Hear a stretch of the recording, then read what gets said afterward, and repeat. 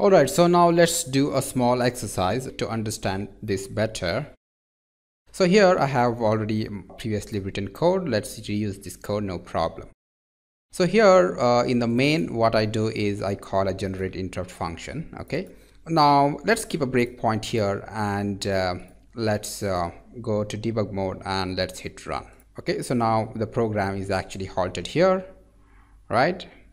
So that means the processor is now about to execute this instruction BL, that is branch with link to this address, right? So this function is actually located at this address. Okay, so that also means that this address is now going to be placed into the PC, right? Now if I hit single step here, this address will going to be placed in the PC.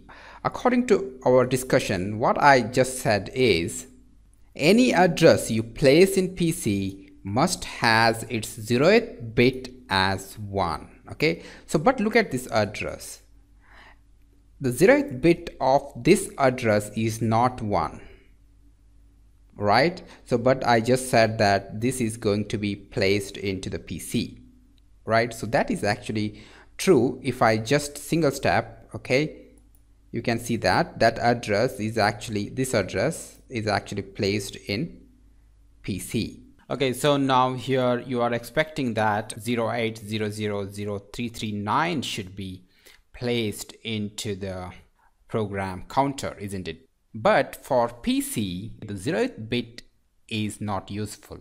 The 0th bit is actually copied to the T bit of the EPSR. So that's why your IDE shows it as 338, but truly speaking 339 is actually placed into PC. Okay, now what we'll do is instead of calling this function in this fashion, okay, so what I do is I'll just create one function pointer, jump addr void, and I initialize this function pointer to the address of this function. So I just write like this. Okay, so here I just created one function pointer called jump address, and I initialized that jump address function pointer to the address of this function, and then I call jump addr. I just dereference that pointer so that I come here.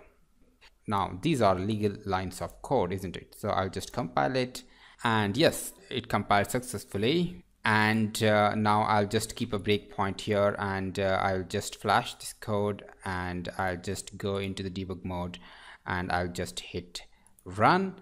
And now I am about to dereference this pointer, but look at jump address value.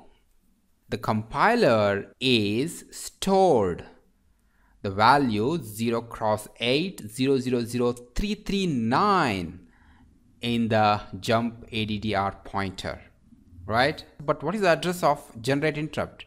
The address of the generate interrupt is 338. So that means the compiler somehow managed to increment the 0th bit to 1. So what this line does, here it is, blx branch, right? Now I'll just single step it, okay, and observe PC here, and PC is loaded with 338. So that's correct, okay, and the T bit is 1. Okay, so now your control comes to generate interrupt. That's fine. So now what I do is, instead of making this, what I do is I'll just write 0x0800, okay, 0338, and I will just make it as white pointer here. Here I actually hard coded the address of this function into this pointer. So now we'll see how this works. Okay, great. So now let's compile this code and let's download, and I'll just keep a breakpoint here, and let's go into the debug mode, and I'll just hit run. Okay, great. So now I am about to dereference this pointer, and this pointer, the dereferencing this pointer is nothing but placing, okay, this address onto the PC, isn't it? So because this line is nothing but this one, BLX R4, okay, the content of R4 is this address 338, which is going to be placed onto the PC, right? And observe that the value of the 0th bit is not 1, okay, it is 0. So now let's remove this breakpoint and just do single step, okay. So before that, okay, let me check what exactly is the value of T-bit. T-bit is 1, okay, great.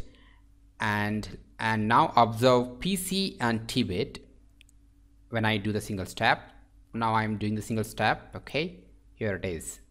The PC is loaded with 338, that's correct, this address. And the T-bit is cleared, okay. So why? Because the 0th bit is not 1, right? So that's why the 0th bit is 0, that's copied into T-bit, okay. Now the processor is about to execute this instruction, okay, which is there at 338 address. But according to our discussion here, if T-bit is reset, then processor thinks that the next instruction which it about to execute is from ARM instruction set. So this must be ARM instruction set instruction, but the Cortex M processor doesn't support any ARM instruction set. This is actually thumb instruction set. So that's why the moment you try to execute this instruction, the usage fault exception will trigger and you'll be trapped in that exception handler. So let's see that happens or not. So I'll just hit single step here, and here it is, we are trapped in the hard fault handler. Since usage fault handler is not yet enabled, we actually trapped in the hard fault handler. So that clearly indicates that, okay, you should not execute any instruction in Cortex M processor by keeping T-bit as 0, okay. The T-bit has to be 1. So how to solve this problem now? So now just increment this address by 1, right? So now you have made this address as odd, isn't it? Okay, the last bit is maintained as 1, and that address will be dereferenced here, and when that address is copied into the program counter, the last bit will be copied to the T-bit, which is 1. So your thumb state execution will be maintained, okay, and the processor will be happy, right? So now let's check this, okay. So now let me just build this code, let me download, and okay, so now let me just keep a breakpoint here. Great. So now you are all set to place this address, right, that is 339, okay, onto the PC, right? So just expand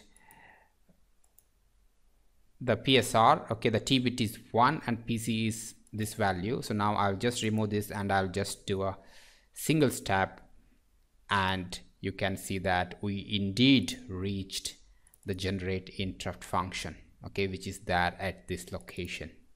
If you don't increment this address here, you saw that the control actually went to hard fault handler, right? So that's the importance of the T-bit. So most of the time you need not to worry at all, okay. You should worry only when you hard code the value of the function address into some function pointers. In this case, I'm hard coding the address of this function, okay, into this pointer. In that case only I should manually take care of maintaining the 0th bit as 1. Otherwise, if I just do something like this, then I need not to worry at all, because the compiler will take care about incrementing the 0th bit. Great, that's all I want to talk about the T-bit of the EPSR register, and let me know if you have any questions, and I will see you in the next lecture.